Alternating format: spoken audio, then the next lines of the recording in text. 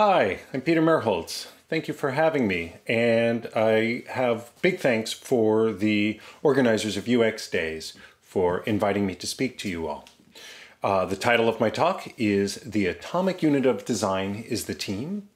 There you have my contact information along the bottom. Let's get started, shall we? So, when I used to run a consulting firm, and then in 2012, I left that consulting firm and went in-house. And at that time, these were the prevailing mindsets in terms of how to think about product teams, tech teams, whatever you want to call them. Either the Amazon two-pizza team, right? No team larger than can be fed by two pizzas. And that team is a complete team. It has all the capabilities to deliver. Or now what has had even greater kind of impact and longevity, the Spotify squad model, where you have small cross-functional teams that are called squads. They roll up into tribes. You have other groups called chapters and guilds that kind of lay over that, and which that model has now taken the world by storm, often through the context of the scaled agile framework. And in 2012, these were just getting some traction, particularly in Silicon Valley, where I work. And so when I went in-house, this is what I saw. I saw essentially feature teams where you would have, with design, product management, and engineering, and designers would be embedded in those teams, partnered with the product manager and some number of engineers. And in this example, I'm using e-commerce. That would happen to be the company that I had joined, was Groupon, but e-commerce is something that I think everyone can kind of relate to. So you had, a team dedicated to search and browse, a team dedicated to the product page, another team for reviews, etc. And this model definitely has some advantages for the designer. Particularly, they are a member of the team, and because of that, they are there throughout the whole life cycle of development for that product. And because of that, they have a real sense of ownership of the work. They feel included in all the decision making of the team. And they are able to, after launch, they're there to do any quick iterations that are necessary. So there's a lot of good reasons for having designers embedded in a team. That said, having design embedded within teams, within cross-functional product teams, does lead to some issues over time. Designers find themselves working on a narrow problem for a long period of time. You're the designer on that product page. You're going to be moving buy buttons around and making them bigger and changing the color. There's only so much of that you can do. Designers get lonely. They're the only designer in this team, so they don't have any other designers to turn to. Their growth opportunities are unclear. They don't know what it looks like to grow because their role is kind of defined by being this embedded team member. What does it mean to be something other than that? Designers in this type of context are often situated with more senior people, right? I've seen over and over again, kind of junior or mid-level designers working with mid-career and later career product managers. When you have that kind of relationship, the product managers are essentially just telling the designers what to do. By having design embedded in each of those teams, you end up with this siloed user experience. Each team is solving their design problems in isolation of one another. And when you bring it all together, it often doesn't hang together. And that can be a problem for the user who's having to cross the work of each of those teams. And it's a less efficient use of time and people. Every product team has a certain cadence, and sometimes they need a lot of design and sometimes they don't need any design. But you always have an embedded designer. So if you need more design than that one person can do, you're kind of stuck. That one person's just going to be working a lot. And if you're in one of your cycles where you're in doing QA or some other kind of production work and you don't need so much design, well, there's nowhere for that designer to go. They're just sticking around. So they end up polishing pixels, trying to keep busy until they're needed again. The other challenge with this model, by having a single designer in a team, is that it ends up asking a lot of that designer. When we think of an embedded designer, we're typically thinking of this kind of product designer that's good at visual design and interaction design. But the reality is it takes a lot more to deliver good design in software. There's copywriting, there's user research, strategic thinking, information architecture, as well as interpersonal skills like communication skills, the ability to plan and structure work, the ability to lead others and bring others along, right? So now we expect this one designer to do all of these things in order to operate in an organization like this. And that's frankly unreasonable. You're not going to get an individual who's good at everything. So what you're going to get is someone who is only okay at everything, or maybe they're good at some stuff and they're not good at other stuff, and your product is going to suffer because of it. Now, this is a model optimized for engineering and haste, right? This is a model designed to produce a lot of stuff quickly and to make sure the engineering team, which is a team, right? You usually have 6, 7, 8 engineers working together. They're working in a team and they've got what they need in order to succeed. But when I came in-house and I saw this approach, I asked myself, what if we were to optimize for user experience? What would that look like? Much of my career since leaving consulting has been trying to figure out how to bring the relevant aspects of an environment dedicated solely to quality design into corporate contexts. So for 10 years, I helped lead a UX consulting firm called Adaptive Path. Our clients came to us for one thing, good design. So our whole company was structured around how do we deliver good design? That was all we cared about. When I went in-house, I saw that those companies are not structured solely to deliver good design.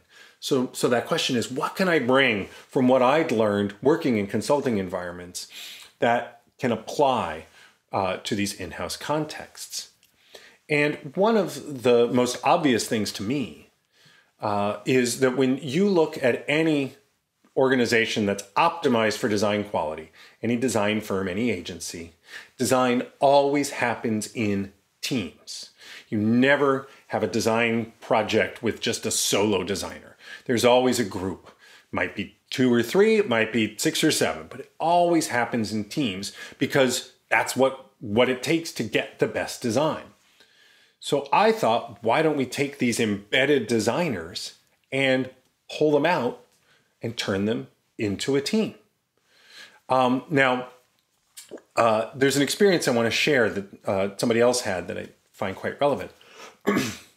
Director of Design Nicole Burrow wrote about this on a blog, and what she talked about joining a company and the seating arrangement of the product teams when she joined, where you had a designer, a product manager, and engineers just kind of sitting together somewhat willy-nilly. And what she realized is that if she were to rearrange them so that the designers could sit together, they're still members of those other teams, but they're now able to sit together and they're forming this kind of quasi-team that can work with each other, help each other, solve problems with one another. Now, the punchline of this is that Nicole Burrow, when she figured this out, she was the director of design at Spotify, right? So this company that is held up as the example of designers embedded on feature teams has themselves had to hack at that in order to get solutions for designers to be able to do their best work. So there's a lot of reasons why you should have designers working in teams and that design be located at that level of a team. Make sure that designers don't get overwhelmed with expectations, right? You're not that one designer with all these things that you're expected to deliver on. You're instead working with others who can help deliver across that set of skills. Designers, when they're on a team and not embedded within a certain product or feature, they're not stuck on the same thing forever. They get some flexibility in the work that they do. When you have a team of designers working together, you can recognize that designers have strengths and weaknesses, and you can complement them so that you have greatness on every skill, just not every designer delivering that greatness. For me, perhaps the most important reason for thinking about design as a team, when I was a design leader looking at an e-commerce experience, I was really afraid of that siloed experience that we were getting with these different teams. I want that end-to-end experience to hang together. So by pulling the designers out of those silos and having them operate as a single team, that helps me ensure a holistic end-to-end experience for the user. Designers will now be, you have this opportunity for designers to be appropriately leveled with their cross-functional peers. So when we pulled the designers and turned them into a team, you have these senior designers who are able to work with the product managers directly. So you no longer have junior designers engaging with mid-career product managers. You have senior designers and senior product managers collaborating with one another, and it's a much more equal relationship. Here are the more junior designers in the back kind of getting to float to where they're needed. And then here is a content strategist, because this is one of the things that you get with it, is you can have folks who aren't designers become part of the team who have an important craft skill that can be brought to bear, whether it's content, whether it's user research. You now have a space for them within that team. By operating in a team, designers can now learn from one another. They're not isolated within a feature team. They're now working with other designers. The junior designers can learn from the more senior designers, but vice versa. The senior designers can learn something from these new up-and-comers. So there's this just greater ability to learn from one another. By operating in a team in this fashion, you can load balance across the different product teams, right? As I said earlier, sometimes a product team needs more design than one designer can offer, and sometimes it doesn't really need any design. And by having this team working across, you get that ability to move people to where they are needed. Designers aren't getting lonely because they're working within a context of a design team, and they're just more naturally supported in their career, their development, their day-to-day growth. So now that I hope I've convinced you that it is better for designers to work in teams instead of in isolation, let's talk about what it takes to shape an effective design team. So I'm going to be discussing 4 elements of a design team: purpose, people, practice, and potential.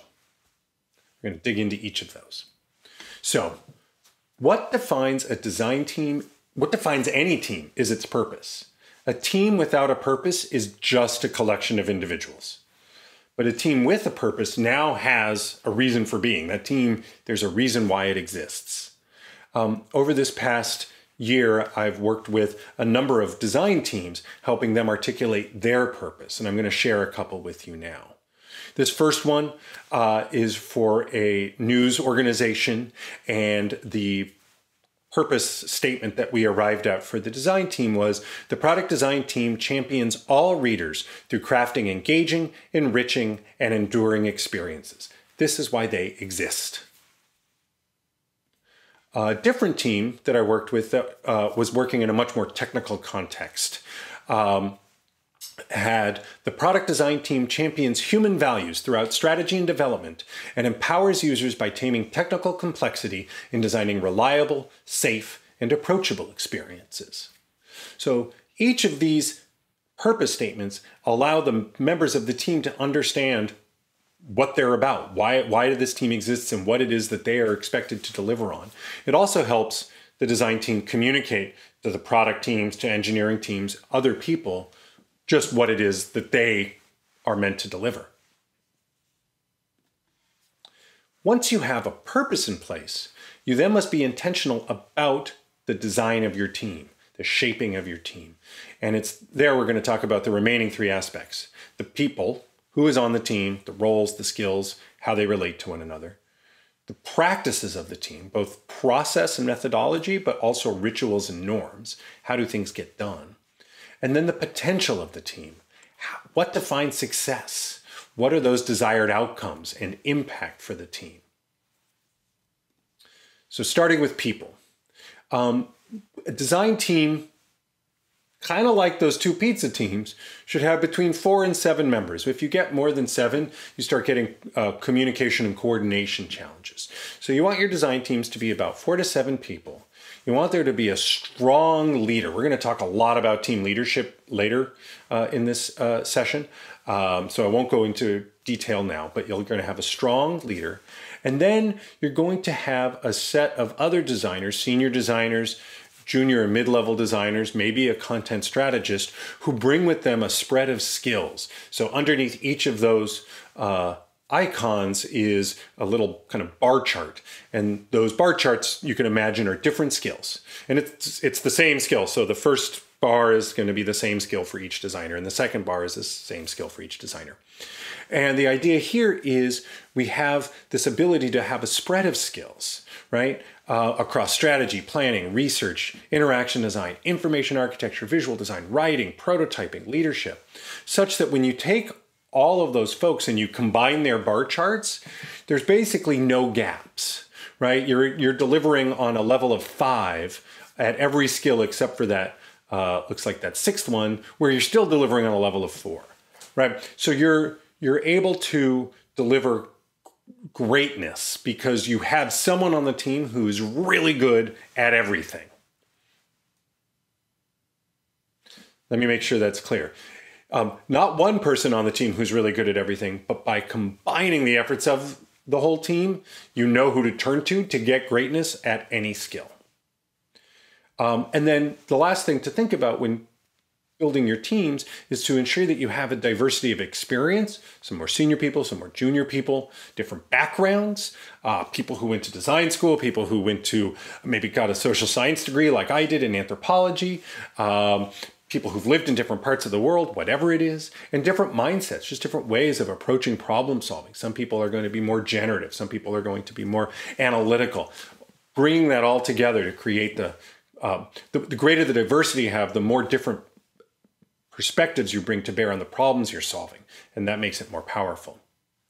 Now, what happens if you get beyond 7 team members? Well, you don't want one super giant team. What you want is a team of teams. So let's say you've got a set of product teams as your e-commerce experience is growing, so are the number of product teams, and you're going to have a team that delivers on this buyer experience that goes across those teams. So let's say you have 18 or so designers, break them up into 3 teams of 4, 5, 6 each that are responsible for different phases of that journey. Discovery design team, purchase design team, post-purchase design team, right? So it's the same shape of a team. They're just focused on a part of the journey as opposed to the whole end-to-end journey. So once you've gotten the people figured out and organized and brought together, now you need to help them figure out how to get their job done.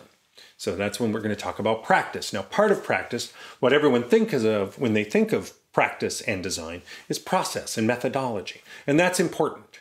I'm showing here the double diamond, which I actually don't like as a process model. I've seen too many people treat the double diamond as a rigid step-by-step process that design teams or designers should follow. I actually think that's an unhealthy view of it. I much prefer Christina Woodkey's expansion of the design thinking model that she posted that really recognizes just how messy the design process is and all that goes into it and all the starting and stopping that can happen. Regardless, you are going to want to have a shared understanding of how you approach your problems through process and methods. But as important and typically overlooked is you're going to want to have every team needs to have a set of rituals and norms, essentially behaviors for how they show up and how they do their work. So when it comes to thinking about this in the context of a team, there's you can use the life cycle of a team to map this, right? So every team has a start. At some point, you're going to bring some people together who've probably never worked together before. And too often when this happens, companies just throw people together and expect them to figure it out and don't give them any support and give them expectations that they're going to be delivering right away. You need to spend some time allowing a team to establish itself and to embrace certain rituals that allow them to define themselves and allow them to share expectations of one another. A ritual we used to have at Adaptive Path at the start of every project is shown here. So that's me when I was much younger, and then my co-author, Kristen Skinner. And at the start of every project at Adaptive Path, because these would often be teams of people who hadn't worked together, we would lay out these cards that had these different attributes or qualities, or personality characteristics. And let's say you had a team of 4 or 5 people, which was the case in this instance. Those 4 people would choose the cards that defined the qualities they were expecting of that other person. So you didn't choose cards for yourself. Your team chose cards that communicated what they wanted of you. So in this case, my team wanted me to be positive, a good listener, strategic, transparent. And the team wanted Kristen to be an advocate, to be organized, to be a delegator, also to be a good listener. So this allows us to have an understanding of what we're expecting from one another, separate from just our role on the project as a designer or a program manager or a researcher. Then, once a team is in flight, there's a set of practices that they're going to embrace and a set of norms that help the team perform better.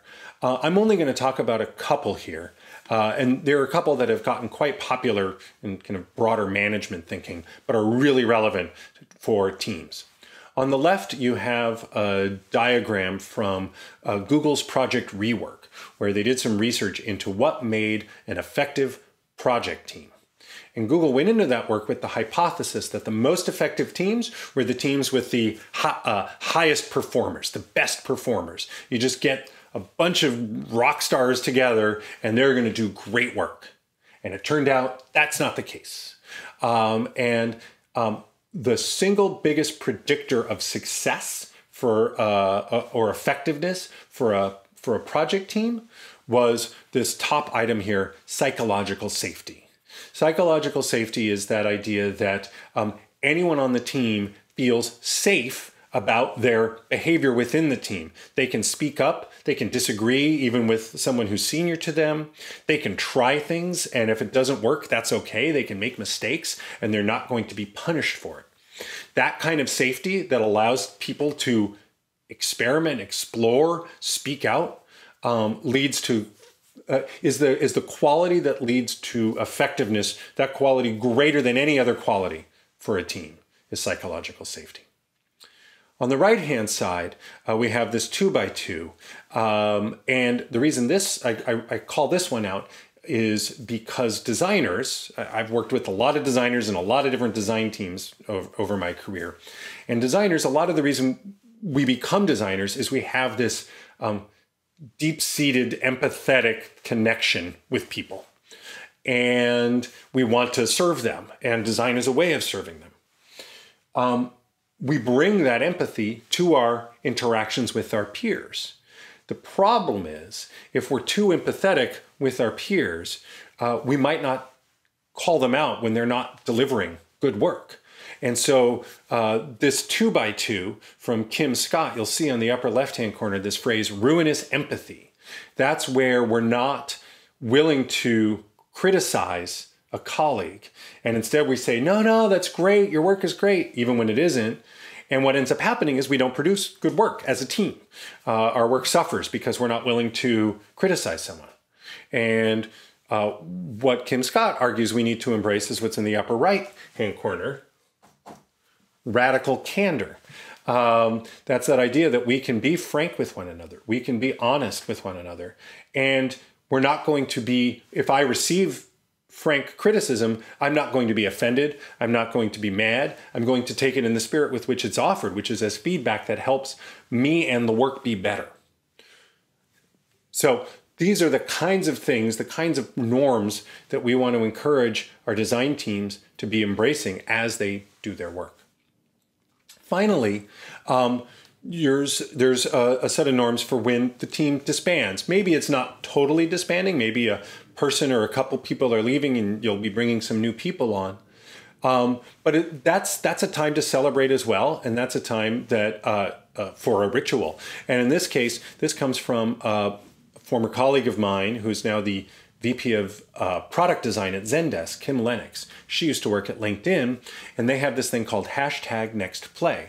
If you go onto LinkedIn and in the search box type #NextPlay, you'll see a number of posts, mostly from people at LinkedIn, about leaving the company.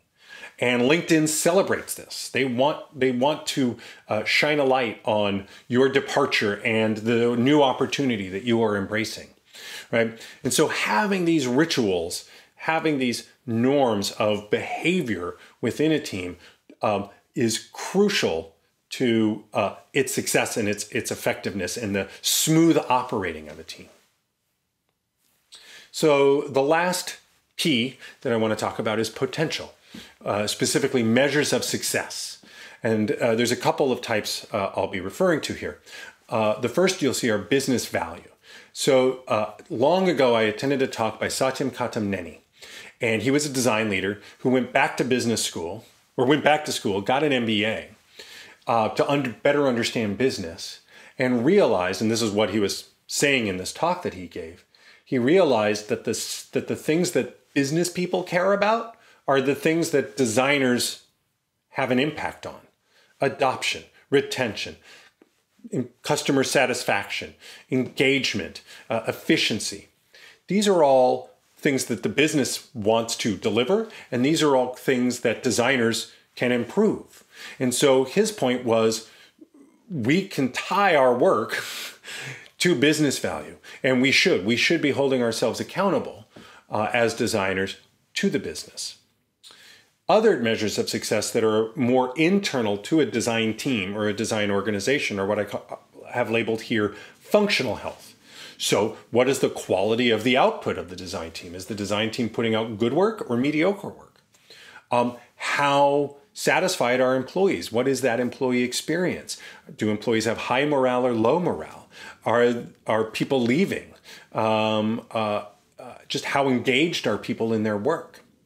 And then the last one is around effectiveness and velocity. How productive is the team? How effective are they? Are they able to work at a pace that you would expect a healthy design team to operate at?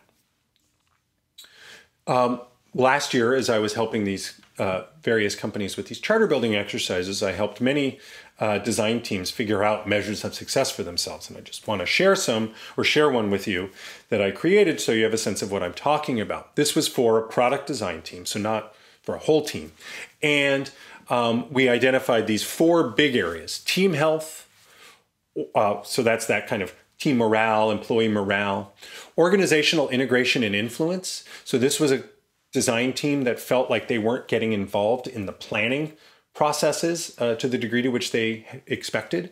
So we set as a goal for them that they would contribute to things like roadmap planning, delivering quality experiences, right? So how do we make sure we're not just delivering mediocrity, but that we're delivering good stuff?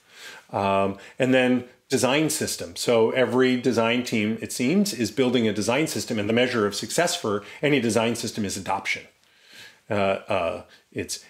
Are teams using this design system to solve their problems? If so, then it's serving its purpose. So we had a metric aligned with that. And then on the right-hand side, we had this kind of one-off metric for the year. These were designers who were working largely in isolation, embedded on product teams, not getting to work with other designers. And so we set as a measure of success their ability to collaborate with other designers. And that was something we were going to, that this team was going to really aim for in how it structured projects. So we've now talked about these 4 Ps: purpose, people, practice, and potential. And I like to turn them into this little kind of icon because it allows me to talk about them in the context of all the teams that are a part of any design organization. It's not just one design organization, right? So before, when we showed that team of teams, we had this buyer experience design team, and they would want to have their purpose, people, practices, and potential identified, but so would all those sub-teams. And maybe you're in a marketplace model, so there's a whole other design team, which has its own sub-teams. And then there's this leadership team, right? You're going to have a VP of design and some design directors and other leaders, and they're a team, and they need to have this identified. And then you'll maybe have a functional team, like the UX researchers that are embedded in these teams are a team themselves, and they'll need to figure out what is the purpose of UX research, who are the people that we're going to have to deliver on that, what are our practices and rituals, and what is our potential. So it operates at every level of a team. You want to have it defined.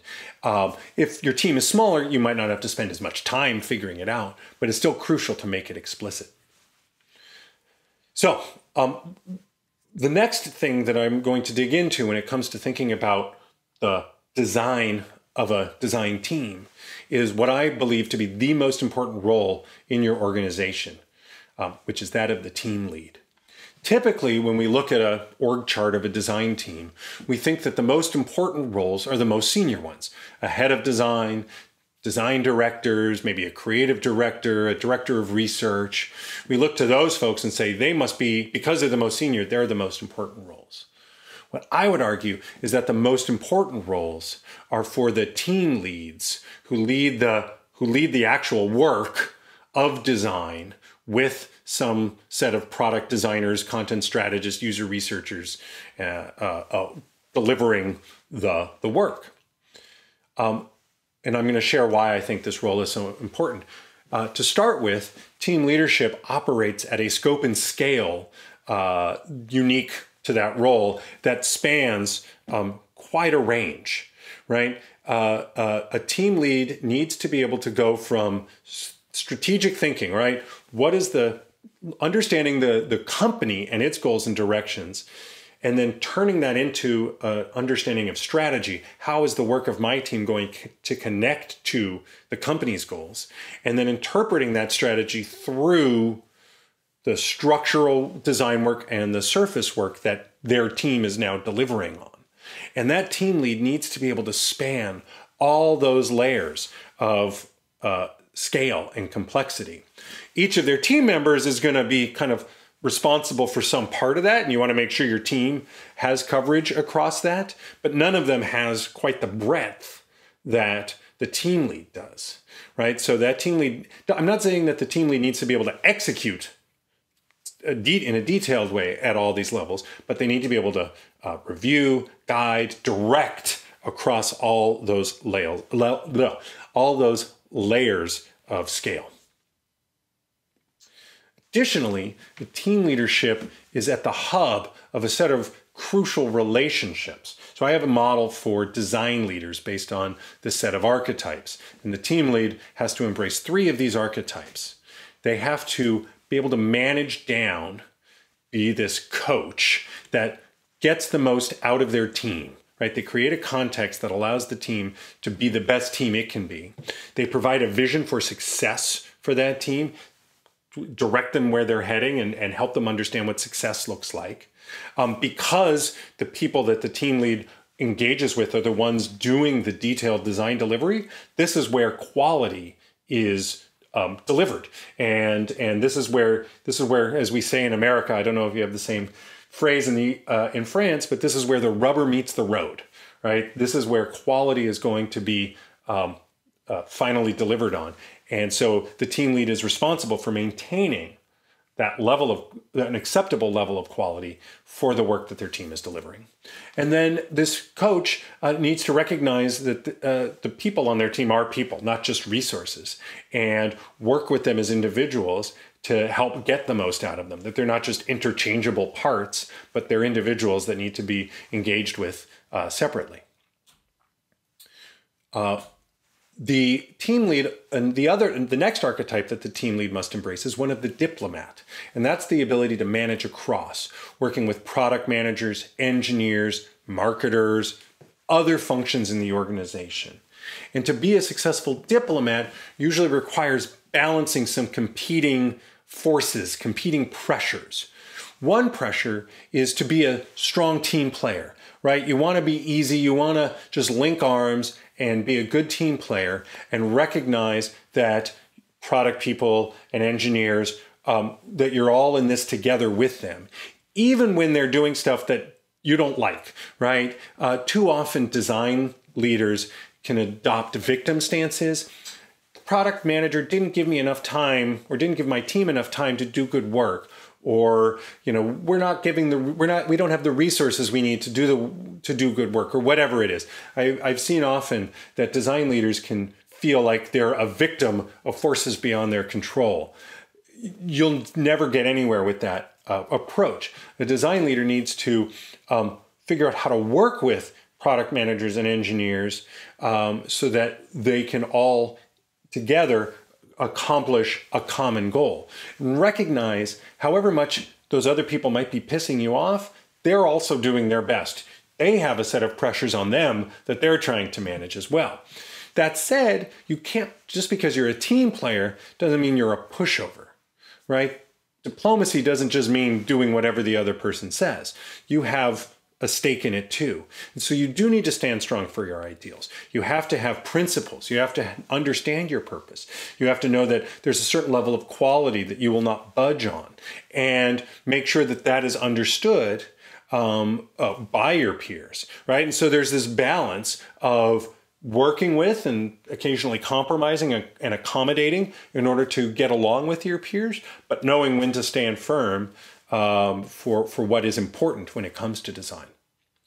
The last archetype is managing up, being a champion, in particular in the face of executives and other stakeholders and the input that they're going to be giving you.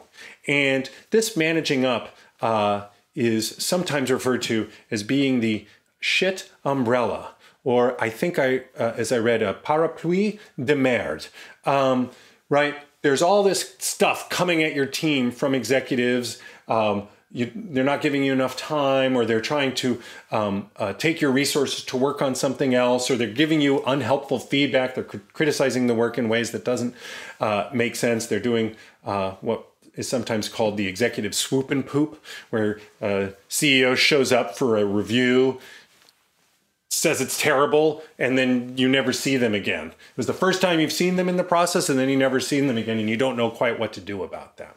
It's the responsibility for the team lead to shield their team from this onslaught and make sure that the team is remaining focused on what's important and what matters.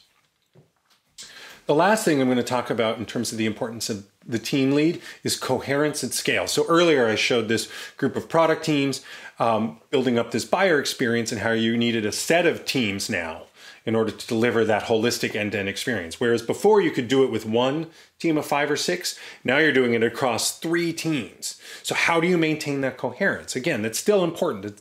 It was important when we were one team. It's as if not more important now that we're 3 teams. And the way to do it is for those team leads to ensure that the work that their teams are doing is laddering up to this coherence of the overarching user experience. So it's a lot that we're asking for these design leaders: the managing relationships, delivering, ensuring quality, delivering coherence. But it needs, this is the role that has more impact on all those aspects than any other. And so we need to recognize the importance of this role, support this role, enable this role, be very particular about who you put in this role. You can't just put anyone in a role like this, given the amount of responsibility and influence that they can have. But we also shouldn't put someone in this role and just abandon them. They do need our organizational support. But this role is the key to success in your team, particularly as it grows. The last thing I want to talk about is how design teams can enable some untapped opportunities. So at the start of the talk, we talked about these decentralized and embedded models, the Spotify squad models, where you have designers working with product people and engineers in these small feature teams. And then we said, you know what, let's pull them out of that, and we create a single design team that works across that set of feature teams. And in the book that Kristen Skinner and I wrote, we call this model the centralized partnership, because while design is centralized, it reports up through a single design leader. the teams are in explicit partnership with different parts of the business. So in this case, we have a team here dedicated to the buyer experience and is in partnership with those product teams. We might have another team dedicated to the seller experience, and they'd be in committed partnership with product teams who build those seller tools. But, and I'm going to take a little detour and it'll come back around. It's important to understand the evolution of any product category, any technical category. So let's look at the evolution of wireless communication, right? Wireless internet communication, right? So many years ago, you had the Nokia communicator, the first mobile device that allowed you to get on the internet. And, you know, it worked fine, probably, not great, but it almost didn't matter how well it worked. Just that it worked at all was what was interesting. That you could use a mobile device anywhere you were and get on the internet. And that phase in the development of this technology is what we're calling the technology phase, where it's just about that capability, just about the technology. At some point, though, as more and more products come out delivering within this space, the products start competing on features, right? And companies, the way that they try to attract customers is by cramming more and more features and better features into their product. So in the case of smartphones, you maybe had faster connections, more memory, cameras that had more megapixels, more apps. But often what happens when you go into this feature fight is that these products get overwhelming. They get very hard to use because they're doing so much that they become really difficult to navigate, and they're just not good. They're not good products anymore. Yes, they solve the problems, but they're almost overwhelming. We use them because we feel like we have to, not because we want to.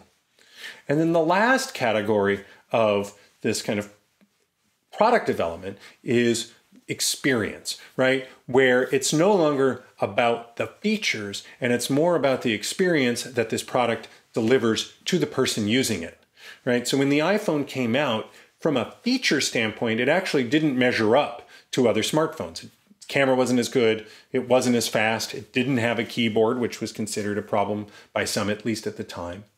But as we now know, 14 years later, this is the model that won. This experience redefined the category. So, why am I talking about that? Well, let's think about this approach with even what I'm proposing in terms of teaming design. These teams are still stuck in a features world. They're still mapped onto a set of teams that are delivering on features. But if I think about the last consulting project I did at Adaptive Path, was an e-commerce site. We had a team of 5, so actually not even as big as this. And not only did the team that I was working on work on designs for search and product page and reviews and checkout, but we also built out an entire shopping experience around that included gifting and merchandising, sharing and social, wish lists, the ability to pick up in store, and a style guide to build it all, right? And so what I'm arguing here is that if we optimize for design teams, we get way more than just building a set of features. We can now structure these amazing coherent experiences. And what I'll leave you with is this idea that with an intentional team capable across a spread of skills, guided by a strong leader, design can not only deliver its best work, it can become a force to be reckoned with throughout its organization. And with that, I thank you. And I guess we're now going to move over to live Q&A.